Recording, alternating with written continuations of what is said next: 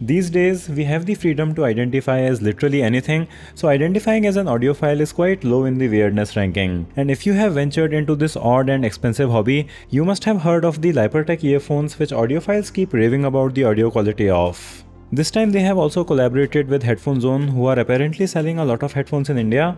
At around 6,000 rupees, they don't cost that much and their USP is amazing value and audio quality, and while they may be the best sounding earphones in their range and up, they do have some weirdness that we will talk about. Hey guys, I am Siddharth and I identify as a very stressed person. Inside this special box, I have a hand-signed note that you will not get. Then in the product box, the earphones are stored outside of the case, which was interesting to see. You'll get a USB-C cable for charging, and they even include some foam tips here, which is really nice. By now, the Pureplay series has established a distinct aesthetic, and this charcoal fabric covering does make them feel unique with a useful removable loop. If you add a square to their top, you will also get all the PlayStation button shapes. The comfort on these has been really nice for me, but the left and right earbuds have the exact same shape, which can make you switch the left and right bud, so you'll just have to keep an eye on which side is which. These are quite bigger than the usual TWS package, but that is because they offer a massive 80 hours of total battery life, and I have tested the 10-hour claim on the buds and they do deliver on that promise, so these are really going to last you for the full vacation.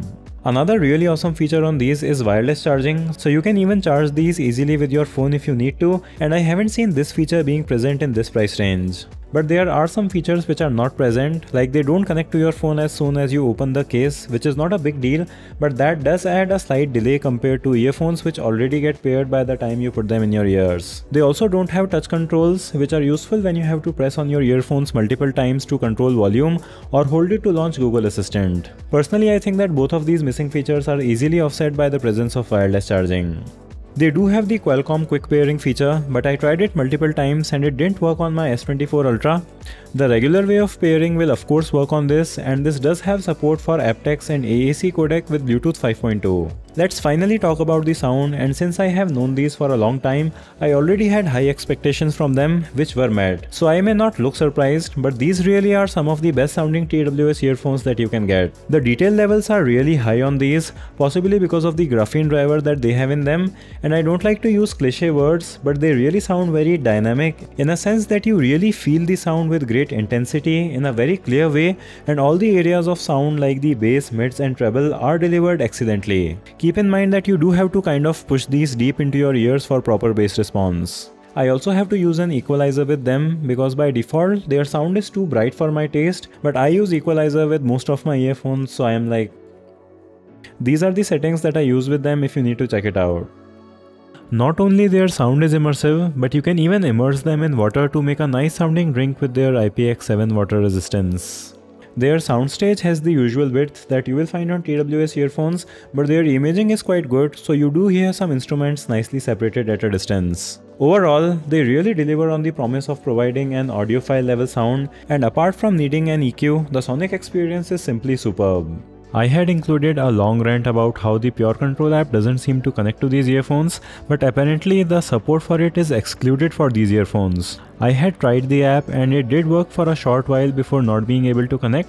It offered features like an ambient mode, ability to change controls, it offered an equalizer, and most importantly an LDX mode which made the sound fuller. Even on the regular non-HeadphoneZone version, the app connectivity did have issues, but a total lack of support is kind of a bummer, even though you can use the equalizer in your phone to get the same effect as the LDX mode. Another minor issue I noticed with these is that sometimes I get interference noises on these when nothing is playing, which I haven't noticed on other earphones. And this is what the microphone on the Pureplay Z3 sounds like. They have some special noise cancelling technology, so you must be able to hear how good that is working. And you can give this video a thumbs up if you are liking it so far.